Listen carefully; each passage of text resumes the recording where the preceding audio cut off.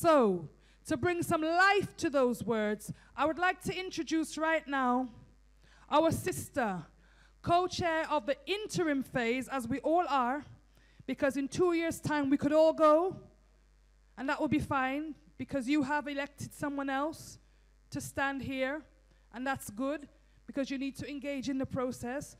We will still be here. We don't have to be in the leadership. We're committed to the parliament. Yeah? We don't have to be in the leadership. We're committed to the parliament. So 2 years from now, we're 1 year of 3 years in an interim period right now. So we have 2 more years to go before we're fully constituted, and then you decide who is going to be the one steering the ship towards liberation, okay? That's the plan. So, to give life and meaning, more life and more meaning to the interim National African Peoples journey, our theme for this year of the Black People's Day of Action is the rebirth of a nation. And Sister Ekua, as one of our co-chairs, is going to speak to that theme. So please, brothers and sisters, put your hands together, your foot, make some African noise for our Sister Ekua Stanford.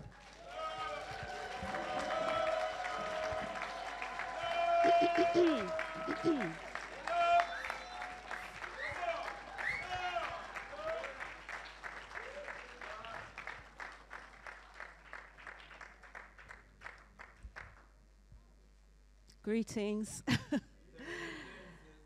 How's everyone doing? Okay. All right, I have a very, can you hear me? All right.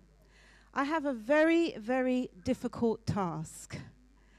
And I am extremely nervous because I always worry that I'm not going to do justice to what it is I've been asked to do. So I'm just saying that very openly and honestly at the beginning, because I have a huge task in trying to really get across in the limited time that I have really what we're all about, the journey that we have taken, where we're at now, but what it is our projection in terms of the future. And I know that some of you in the room are familiar, have been to many of our meetings before, and so we'll have more awareness, knowledge, and understanding than others. So I also have the task of trying to speak in a way that everybody can understand. So that's why I'm nervous, because I'm not sure that I will succeed. But I will do my best. Just to say a little bit in terms of my portfolio, we have within the National Afrikan Peoples Parliament, I'm not sure if everyone's familiar, but the concept of the National Afrikan Peoples Parliament is a nationwide, independent, representative body whose purpose is to promote, preserve, and protect the best interests of African people domiciled here in the United Kingdom. And of course, by African, we mean people who self-define as African, Black people, people of African descent, or African Caribbean or whatever, yeah? And so we have some key objectives, and this, as I said, might be a refresher for many of you, but for some of you, you might not be aware. And that is to be an effective, constituted, and mandated voice for Africans in the UK, to define, defend, and develop the best interests of Africans in the UK through self-affirmation and institution building, as well as campaigning and lobbying around key issues of concern and interest to the collective survival and development of African peoples. It's also to mobilize all African peoples who want to be a part of this parliament to play an active and progressive role. We are seeking to therefore build and forge a principled unity across social, organizational, ideological, and religious lines towards the aim of our collective community empowerment, and also to build the capacity of ourselves as a people so that we can actually be about promoting a higher quality of life than what we currently enjoy. We're also seeking to be a body which will investigate the causes and implement solutions to many of the injustices, the disadvantages, and the maladies that disproportionately affect us as African peoples, especially our young people, and to develop constructive engagements within this society and overseas, internationally, to build and raise the profile of our presence, not only today, but in terms of who we have been historically, who we are today, but who it is that we are still in the process of becoming.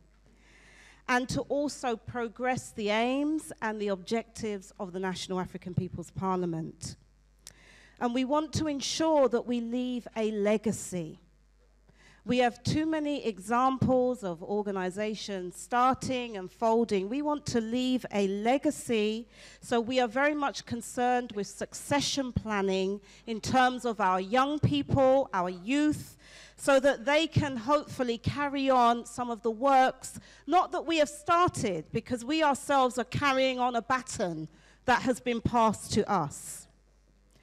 And we operate according to, we have an interim national organizing committee, and that is a body that is made up of various organizations, movements, and individuals who really are seeking to be part of shaping and preserving and protecting the best interests of African people. Now, this interim national organizing committee is across the UK at present, and we are seeking to extend that. We also have subcommittees, of which we've heard some information about. We have finance and fundraising, legal and constitutional, admin and communications, media and publicity. We also have our youth core, which we've already heard from our youth core today. So these are the various ways in which you can engage and get involved with this parliamentary building process. And we invite you to sign up to a subcommittee, to express an interest in the governing structure of the Interim National African Peoples Parliament, which is called the iNAPP, the Interim National Organizing Committee. We have taken it this far, but in order even for us to fulfill our objectives, we are going to need your support, and we are going to need your active involvement. So some of you may have just come today and wondering what it is that we're going on about, what is it we're talking about. And if you have suggestions, constructive suggestions as to what it is that we can do to improve our organizing efforts this far, then we would invite you to let us know those, but not just tell us, well, you should do this and you should do that. We invite you to be a part of this process. And we've heard from a report from our media and publicity subcommittee on the importance of our website, and not because it's a website, but because it is a public interface with the work that we are trying to do by way of organizing. Please do sign up to the newsletter so that we can keep your contacts, and you can also visit the website to be updated and informed as to what it is that we are doing. Now, one of the key things that I'm now coming on, that was just the introduction, but I'm now coming on to talk about the theme. You all will remember seeing the publicity for today. And there's been some interesting commentaries around this image. But we have a woman here, and she's pregnant, obviously. And in her belly are our people. And so we have chosen the theme, the rebirth of a nation. And I am going to come on to speak to that theme. But before I do that, I just want to say a big thank you. And I want to say a big thank you to everybody who has been involved with the process thus far. Every single person. I'm not just talking about subcommittees and leadership of subcommittees and our, leadership of the Interim National Organising Committee. I mean everybody. Those that have been involved, even those that are no longer involved. And I say a big thank you to many of you who will become involved, but you just don't know it yet. And I say that because it's not an easy task trying to do what we are doing. And this is where I have to share, and I love this quote, and I always use it, from Amilcar Cabral. And he was a freedom fighter. He was also an agricultural engineer or an agronomist in terms of the liberation struggle in Guinea-Bissau and Cape Verde. And he told us that we should hide nothing from the masses of our people, that we should tell no lies, that we should expose lies whenever they are told, mask no difficulties, mistakes, failures, and that we should claim no easy victories. So I'm using that quote to say, yes, there have been mistakes. Yes, there have been wrong turns. Yes, we could say we've even had failures. But that's part of the process of getting to where we are today. And the challenge that we have is, can you still be on board despite your critiques, despite what you think should be done and other people should be doing it better? Can you stay with us? Have you got the patience and the tenacity to be able to stay with a process, to be able to fall out sometimes, but we come back together? Or are you one of the naysayers? Are you one of the naysayers who is saying, well, what are they doing? This is not going to succeed. Are you one of those closet, armchair revolutionaries? Are you one of those who, even though you're in the camp, are not of the camp?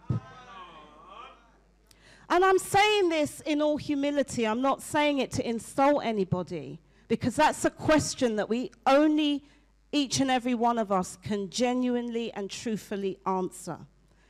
But that's why I wanted to say thank you, because I wanted to say thank you to everyone, including the naysayers, because it is through your opposition.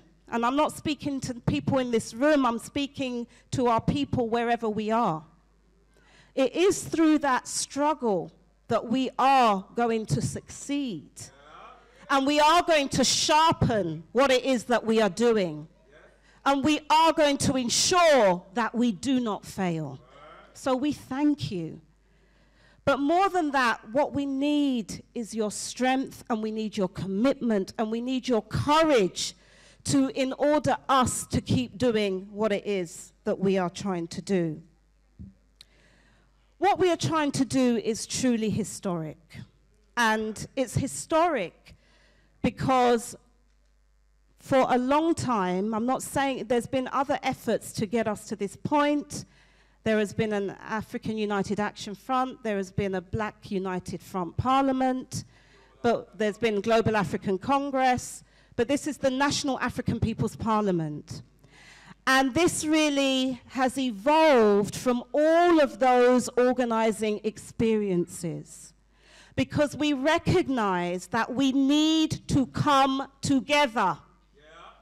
We can no longer allow disunity in our community to govern the way in which we conduct our affairs.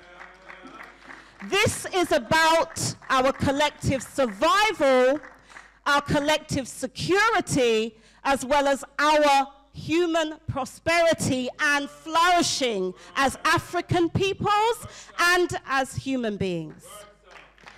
But the theme of Rebirth of a Nation talks about a very specific thing, and it talks about being a nation.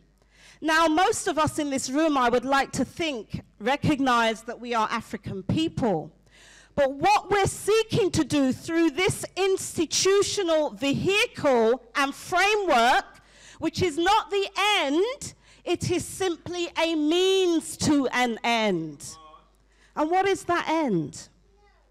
That end is to be part of building a nation.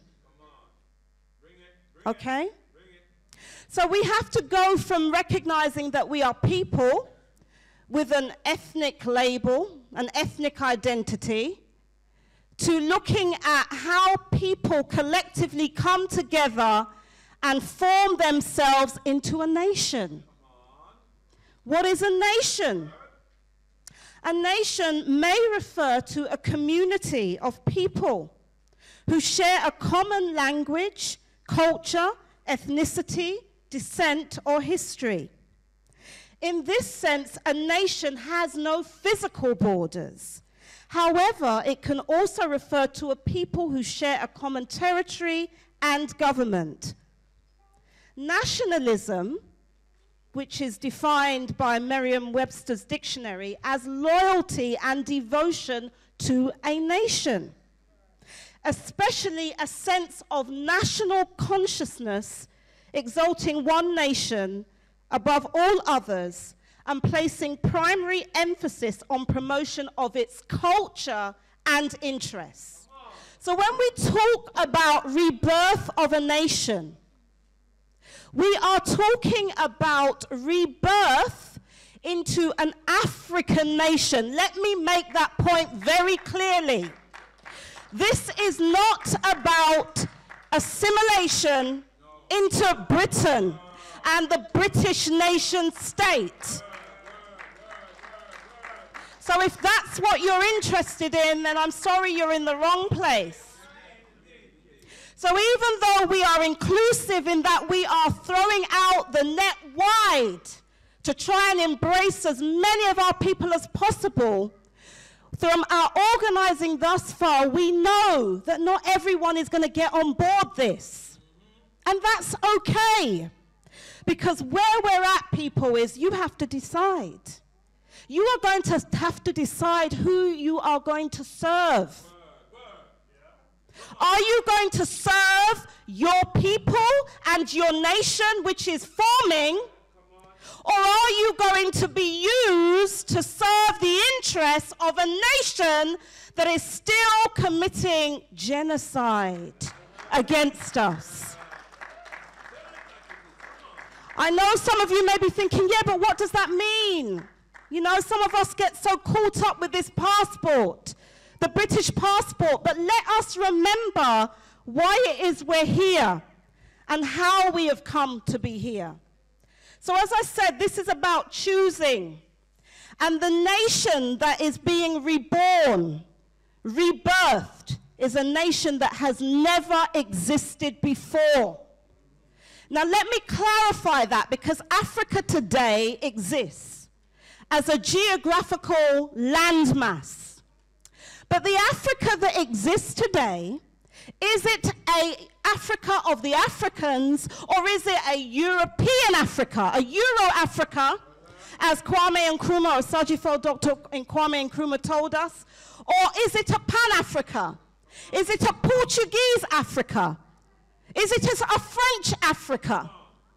And we can just look at the languages that we speak in Africa to get a sense of what kind of Africa it is today. The borders that exist today, are they our borders? Do they define our realities, our nation groupings? So that's why I'm saying the rebirth is into a nation that does not exist as present. Because the Africa that we are going to be reborn into and that we are connecting to is not the Africa that exists today. Let us be clear about that. It's not the Africa that we say, oh, I'm a Nigerian, I'm a Ghanaian, I'm a South African, I'm Sudanese. It's about recognizing what was the indigenous borders of that land. Who are the indigenous peoples? So let us not think that we have a free Africa, because we don't. And one of the things that we have to do is we have to regain our historical consciousness. And we have to tie our efforts here in Britain in terms of our organising and our anti-racist struggle back into the struggle against imperialism and colonialism as it still is happening on the continent of Africa today. What is the DRC about? The war in the Congo. What is the war in Mali about? What was Libya about? What is it about? But yet we say we're free. So if we're saying we just want to be here in a cocoon and think that we don't have any connection to what's going on in our motherland, and that we're here just because we wanted to take a holiday, or that we just love England so much, then we are mistaken. We are here for historical reasons. It's no accident that we are here. Now, recently, the University College London released this research. It's a database, an encyclopedia of so-called British slave owners who received £20 million in compensation in those times on so-called abolition, 1833, which was 1838, moving into emancipation. And they've managed to map where all this money went across British society. So if we want to see ourselves as just being British, then by all means. But the National African Peoples Parliament is about us developing our African identity and building that identity around our power base, which is our people who are not just in Africa, they're in the Caribbean, they're in other parts of the Americas, they're in Europe, they're in Australasia, they're everywhere. And that is the nation that is being rebirthed. And it's being rebirthed because even though it hasn't happened like that before, where we see ourselves as one people globally, even though it hasn't been articulated in that way before, it's a rebirth because the remnants of the old, which our ancestors carried with them, which they gave up their lives for, so that we could be here. They sacrificed so that we could have a better life. But the better life was not now to get in bed with our oppressors and think this is progress. That's not what they fought for, brothers and sisters. The better life wasn't so that we could be seen to be the leader of the House of Lords. Let us recognize what these institutions are. Let us recognize who we are. And that's why I said you have to make a choice. Now, strategically, obviously, we're here. But Jewish people are here. It doesn't stop them defending the interests of Israel. Asian people are here. It doesn't stop them linking back to Asia. All other peoples are here. And it doesn't affect their ability to live in this country, but recognize where their allegiances lie. So why is it so hard for us? Why? What has happened to us? Why is it we no longer feel that we have a responsibility to reconnect with our people globally? Why is it we feel that we can just act in Britain and think that we're going to get power in Britain? Don't you know that real power is international? We have to look at our power base as being where our people are. And so that's what we're seeking to do. Why? Because we're tired. We're tired of all the death. We're tired of all the discrimination. We're tired of all the broken promises. We're tired now that our children, many of them, don't see any future. We're tired of that. And we're tired of pleading and begging with our former slave masters and colonial masters to do for us what only we can do for ourselves. The question is, are you ready for this? Are you ready for this? Because this is going to take work, collective responsibility. because this is what we have been born to do. So the rebirth of a nation. We have this nation that every generation of, many of those, I mean, February is so-called Black History Month in the USA and across the Caribbean and so forth.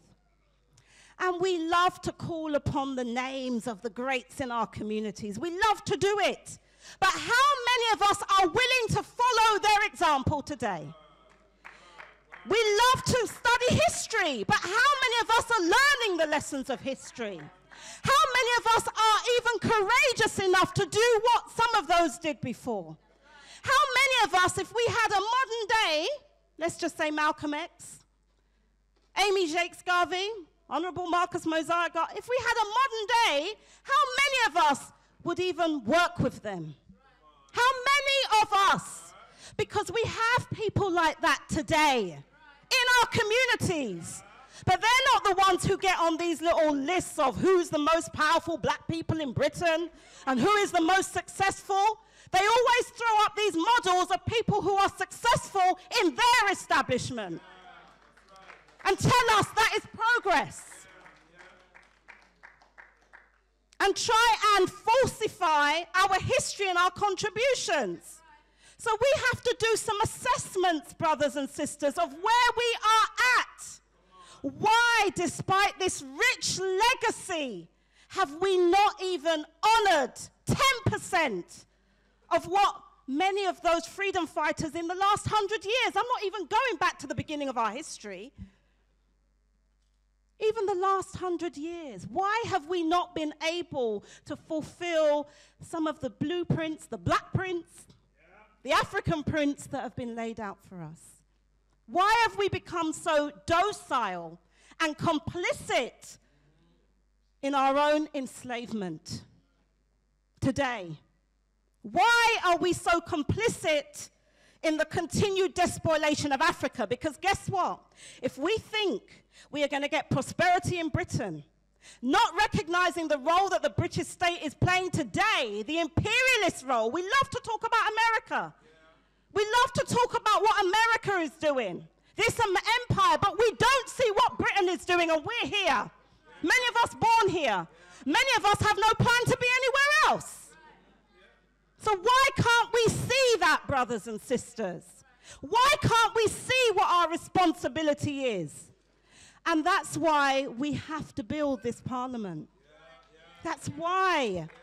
Because we have to counter the tide.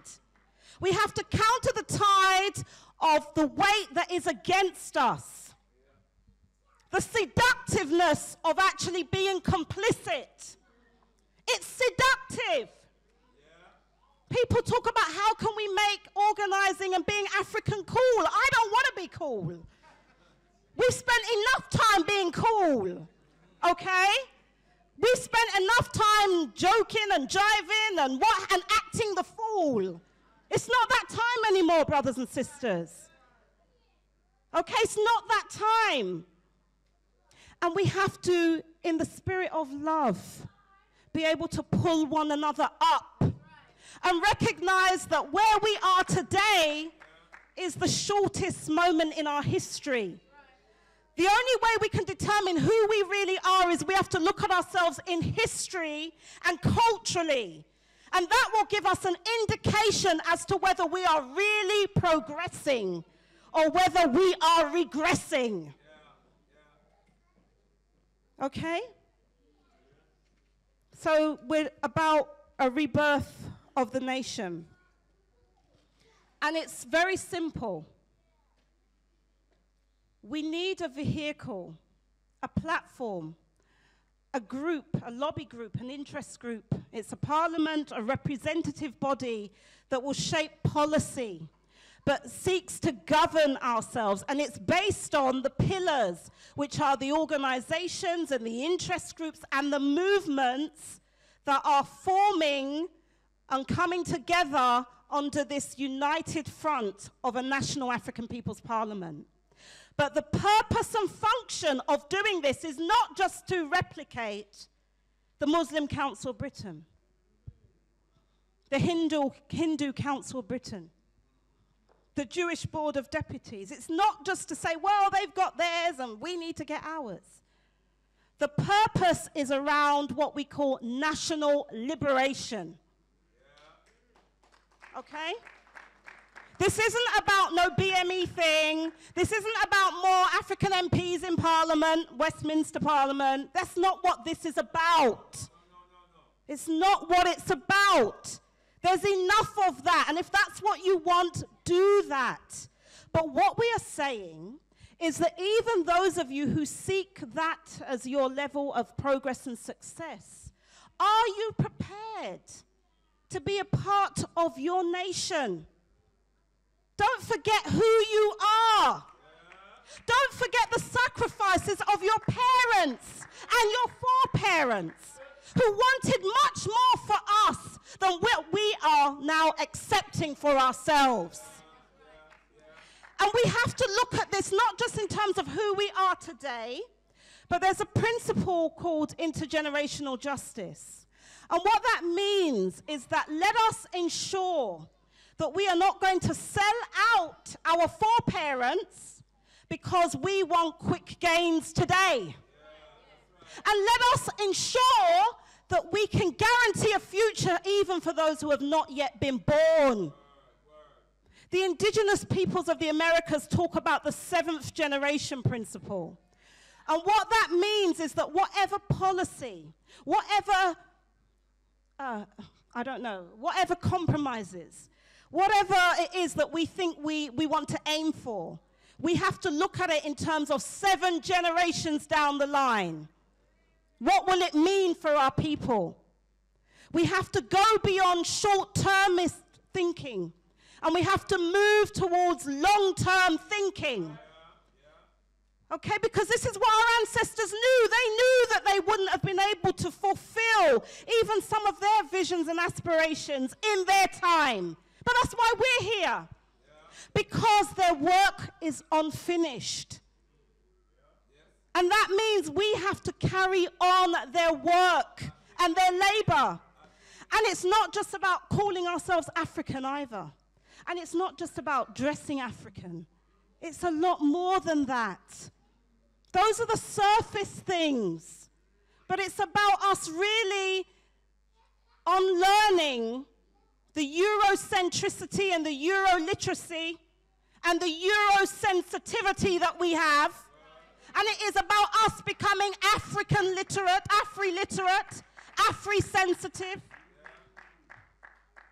That's what it's about. This is a reformation of who we are. Everything that we have come to be, everything that we accept as true, we have to do a reassessment of that. Now, the other thing that I want to point out is in the Legal and Constitutional Subcommittee, we have been looking at these issues because many of us, including myself, studied law within this system. And they tell us all these fancy terms, and there's something called constitutional law. But as you know, this country, the United Kingdom, in terms of even their governance system they have today, it took, what, over 1,000 years to get to this point? And we've started this process, what, from 2011? So we are not even quite 2 years into a process. But this country has a constitution, but it's unwritten, an unwritten constitution. And then many of us who've been trained in this system think we know law.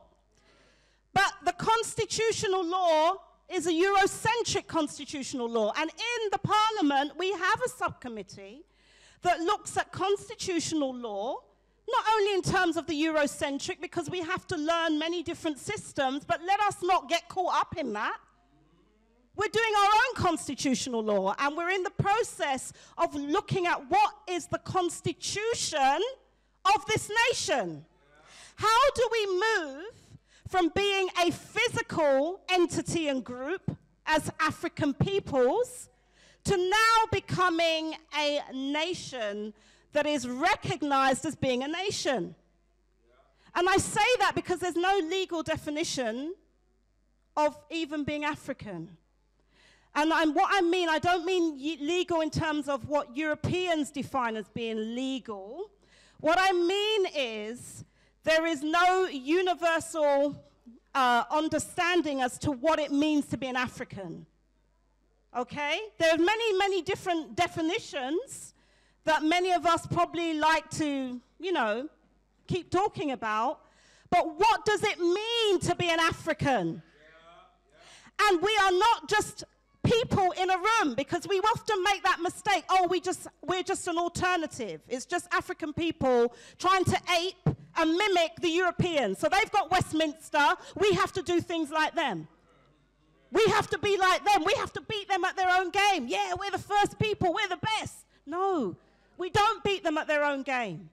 Why? Because we know what they have produced. And many of us have learned from that, but we also know that it is not going to take us forward.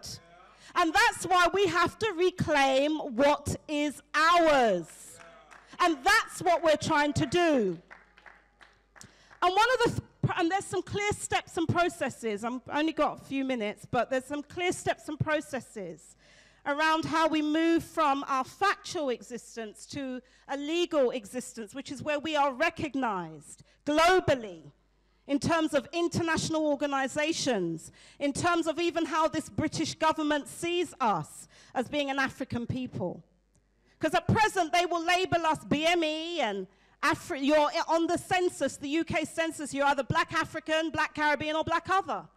So I don't know if you fill out those forms, but I don't, because I'm not splitting myself in that way. And that's what it is that they are forcing us to do. And remember, it's not just a form. What they are doing is redefining our identity and redefining us out of existence. Because the forms used to say, about 12 years ago, Afro-Caribbean, even though we know it's African Caribbean. Now, you're either Black African or Black Caribbean. You can't be African Caribbean. And all the funding then accompanies that, although they're pulling all the funding away from Caribbean organizations and African organizations. And we fall into this trap because we allow the state to define us. And this is a form of violence. We talk about violence in our communities, and we talk about gun crime and what our youth are doing and domestic violence, but this is what's called structural violence. A bigger form of violence, because it's that structural violence and what's called epistemic violence, which is the violence of knowledge and systems. So the mere fact that our identity doesn't even appear on that form is a form of violence.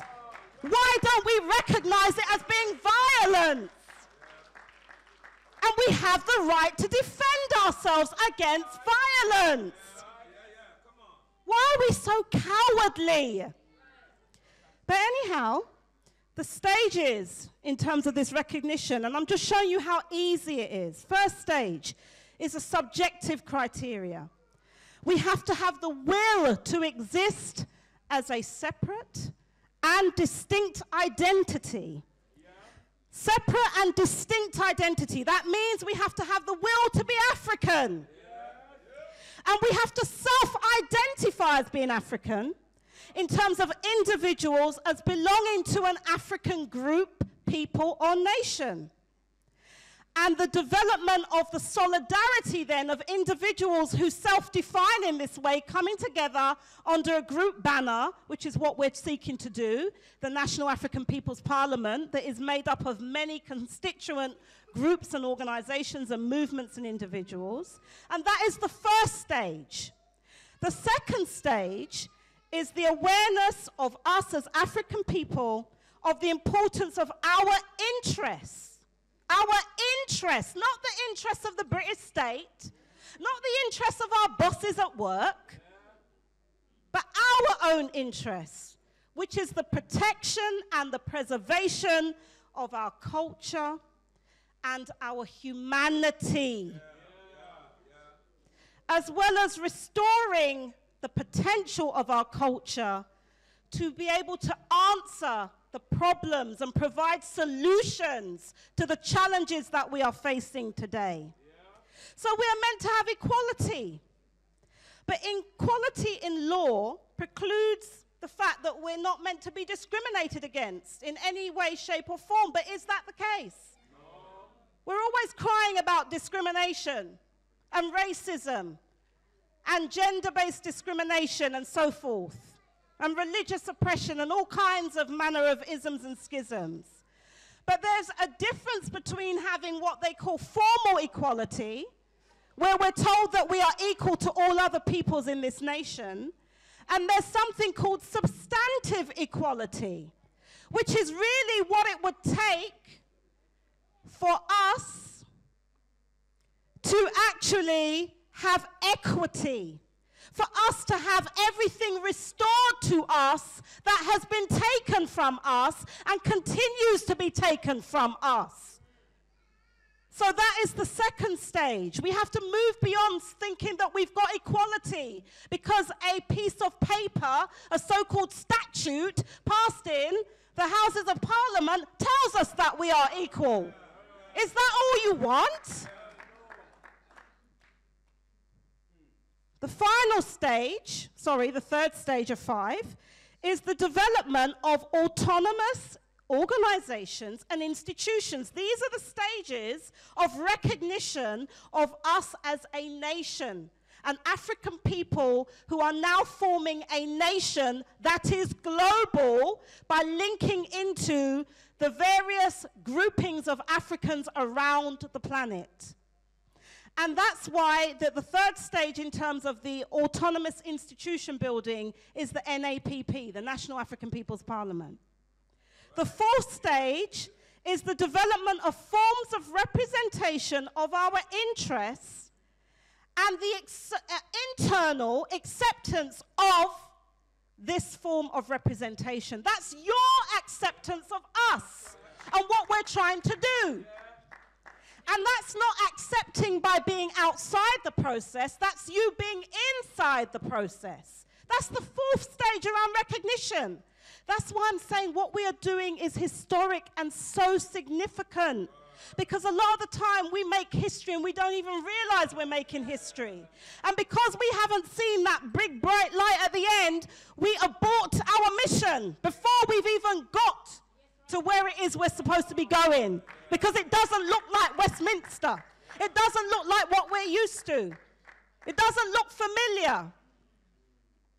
Now the fifth stage is external acceptance of a process like this, which is where we can now internationally have that recognition amongst our people internationally and other peoples and nations of the world. So we're already towards stages 3 and potentially stage 4 of a 5-stage process. That's what it is. That's what we have to do. So it's no small feat what we are trying to do now, but as I said, we need more of you to come on board. Do you want to be part of this nation-building process or not? Or are you going to keep trying to carve out a space for yourself within the British nation? Okay, that's the two choices that we have. Many of us are already part of the British nation by default, not by choice. What has it yielded us? And if we think we're doing okay, just let us not have a false sense of superiority. Let's look at our families in the Caribbean, our families in Africa. How are they doing? If they're all doing okay, then maybe we might be able to say we're doing okay. But because one of us is able to climb a ladder and reach a so-called glass ceiling before it cracks and shatters our illusions and our dreams, and if we think that's progress. But what about the group? You see, a system like this will always allow few to get through and have the rest of us chasing the few. And then we have the crab in a barrel syndrome because we feel, well, no, I can't make it easier for the rest to come through because it's going to spoil my chances. And we've been hoodwinked. We've been trapped. We've been had. And we know better now. So if we know better, then we have to do better. But this nation, and sticking to the theme of nation building and birthing the nation, This is a nation which our ancestors dreamed of.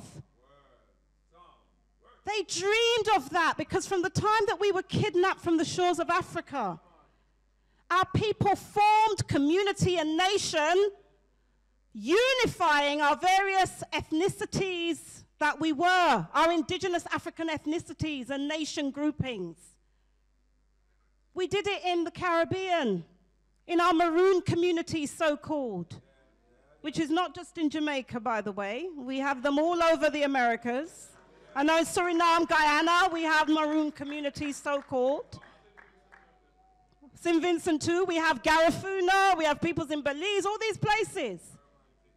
All Grenada, all these places. This is our nation. And we are at a unique moment in history to be able to speak to our nation and reach out to our nation. Because all these different peoples are now reconnecting. There is this revival of this spirit of emancipation and freedom that our foreparents had. And that's what we need to connect to as well. And by doing that, we will inspire even those dead ones amongst us. Even those zombies. Because many of our people, they're waiting to see, you know. Because they're looking to see, can this really work? Because we've lost faith and confidence in self and each other. We can trust the Europeans. We rely on them every day to feed us, do for us, clothe us, educate our children. But insult us, but that is the sign of an unfree people. And I know that we love. I know as parents and as community parents, we love our children. We want the best for our children. But don't you think that we need to do better? Don't you think we need to leave them a different example? A different example and not be complicit. The reason why many of them are running away from us is because they don't see any power in what we're doing. They'd rather go and join, you know, other communities and nations who they see engaged in a fight back and a resistance that they don't see amongst us. Because many of us are scared. We talk about Martin Luther King and all these other so-called civil rights leaders. But how many of us are prepared to engage in acts of civil disobedience like he did? How many of us are prepared to do that? To break laws? To stand up for something? To sacrifice? To even go in prison if we have to? I'm not saying that that's what I'm advocating. But I'm saying when we are teaching our children history, tell them the truth about what our people have had to do. At every stage we have won any concessions. Tell them the truth. Because they see our hypocrisy. They see a big gap between the theory of us being great African people and the mothers and fathers of human civilization and the reality. They see cowards. They see people who cannot stand up for themselves. They see people who can't feed them. They see people who can't give them work or fend for them. That's what they see. Where's our honor? Where is our shame? Because this is about being African. Every people has a notion of shame and honor and their code as to what it means to be who they are. Where's ours? That's what we need to get back. That's the spirit we need to inculcate. And we need to do it collectively. We need to learn from the mistakes of the past because our protection is in our unity.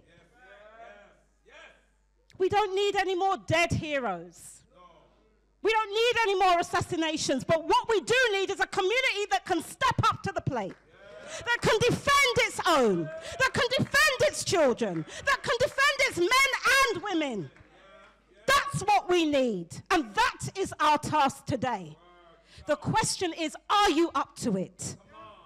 Because if you're not up to it, then this parliament is not for you. You're very welcome, but if you're not up to that task and that responsibility, this is not for you. This nation that has to be born is a nation that our ancestors dreamed of. They saw this day, and they saw this point where we would have to be at a crossroads, and there's a fork in the road, and we have to choose. And they saw the choices that we would make. And I can tell you the end. The end is a good ending, but we have to choose that ending. We still have to walk into our history. History is not predetermined like that. We have to make it. History is not just about calling the names and saying this is what they did 30 and 50 and 100 years ago and building pyramids. We have to be the makers of history today. We have to become the shapers and the masters of our own destiny. And this nation, they have been trying to abort this nation. That's why we're talking about a rebirth. Because this nation wants to be born. And we are the parents and the grandparents. And some of those who are not even in this room but have moved on to another realm, they are urging us on as the mother give birth to this nation. Don't allow them to take this child. Now, this isn't any condemnation of any sister that has had to make particular choices around not bringing a particular child, but this is a child that must live. It must live. Now, the nation that we were given in terms of the neo-colonial states in Africa and the Bantustans in the Caribbean and everywhere else that we think is ours, that wasn't our child. It was a child of imperialism. And because we birthed it as well, we have this love-hate relationship with it. We feel it's ours and we feel we have to hold on to it. And it's like a plastic toy that serves no real function. And even though it's killing us, we still have this emotional connection to it because it's about family. You know, many of our families built it and we've got that tie, but we have to birth this new child. Because we are clearer in our vision now. We know that it's not aping Europe. We know that we have a rich heritage, an ancestry to draw on. And we must not allow anybody, whether it's internal or external to our community, to abort this child. And we, as men and women, have to find a way to come together to build strong family and community and nation for the sake of this child. And this child that is going to be born, which is the nation that the National Afrikan Peoples Parliament is seeking to be a key sister in. Because really we should be about natural birth, but you know what? This has to be an assisted birth. We need to assist the birth of this child. Why? Because it's been too long. And if we don't assist the birth, we are in danger of having a stillborn. And once again, another generation lost. Another generation left to start at the same beginnings that our ancestors, 100, 150 years ago were starting at.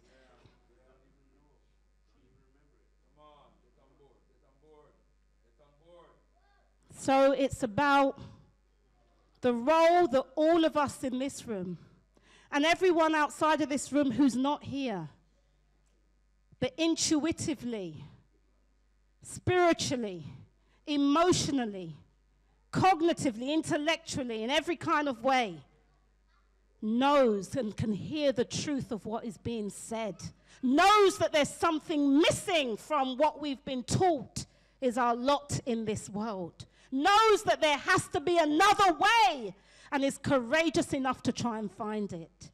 It's for all of us to be stewards, to be midwives of the expectant. And I'm not going to say expectant mother, because we know even though the mother carries the child, the father, the whole family and the community are expectant. We all have to become expectant and pregnant with this possibility of what this nation will become. That's the main message of the theme, the rebirth of the African nation, the rebirth of the nation. It's not the rebirth of Britain or Black Britain. That's it. At the commemorations for the 30th anniversary of the New Cross massacre, there was an African journalist who was writing in the BBC who was doing a report on the National Black Peoples Day of Action as it took place in 1981. And he basically said that that was a defining moment in the history of and shaping of a Black Britain. 32 years later, we have to move on from the notion of a Black Britain. What's black? Black Britain. And we have to now see ourselves as part of Africa, as African people. It's not just about wearing the name and thinking that, well, we can be African and forge our power base within the confines of the UK. We are not a nation within a nation, because the nation that we need to birth cannot coexist with a nation that is seeking to kill and suck the very lifeblood from our veins. The two things cannot inhabit the same space. So our nation, even though we're here, we have to link to where our power is. And as midwives, we have to ensure that we stamp out all those attempts to stop the growth of this nation. We have to ensure that we give birth to the nation, the parliament, but also to the new ways of doing things. That is a corrective on the old ways. We know the mistakes that we've made, even within this process the last 2 years. This also, as midwives, we have to ensure that we do not be party to and complicit in the attempts to abort this birth. Killing this birth, killing this child before it's even had a chance to grow.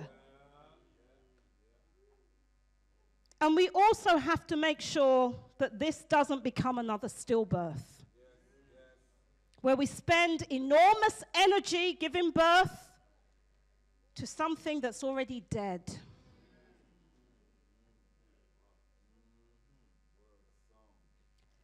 But this is going to require you.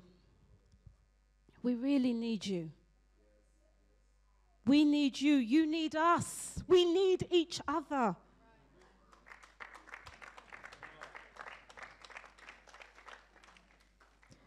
So the main things that we want you to do is please sign up now. I think we've done a lot of talking. Please get on board. There's only so much we can do in a forum like this. The work happens in between the forums like this. The work happens every day. I work every day for the Parliament.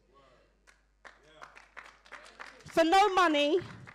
But you know what my payment is? Is knowing that I am part of a generation of march that began way before I was born and will continue, probably even long after I leave this planet.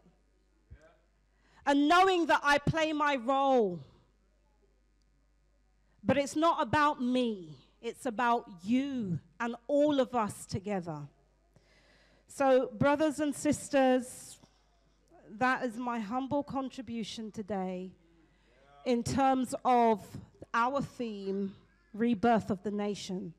Remember, the Parliament is not a means to an end in itself, sorry. It is a means to an end. Because we need change.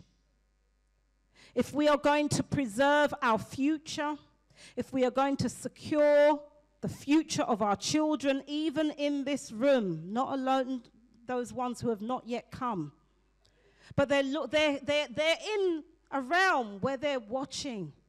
Do I want to be part of this nation? Do I really want to be born African? Do I really want this responsibility? So being African is not only a right, but it is a responsibility and a duty. It's not about the name. It's not about how we look. It's about how we live our lives. And every day we have to question, are we building up someone else's house that is destroying our house? Because if we want to be content with a little room in the council flat they're giving us, when we have a whole continent, then that's up to you. But I wasn't good at maths at school, but that doesn't add up to me. It doesn't add up to me. I don't know about the rest of you. And we're fighting each other over these little turf wars, a little piece of land, concrete jungles. That's why we have to have a global perspective and understanding of our situation. Because guess what? Every situation we're facing here today, every issue of brutality and injustice and discrimination, guess what? Wherever our people are on the planet, guess what? We're experiencing the same thing. So wouldn't it make sense? Again, I'm not a mathematician, but wouldn't it just add up if we link with them? So that's your choice. Thank you.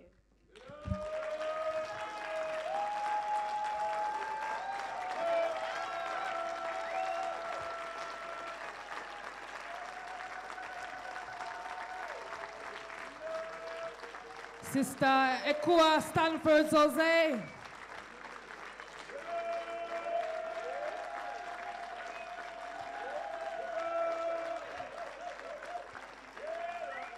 Sister Ekua Stanford-Xosei. Healer.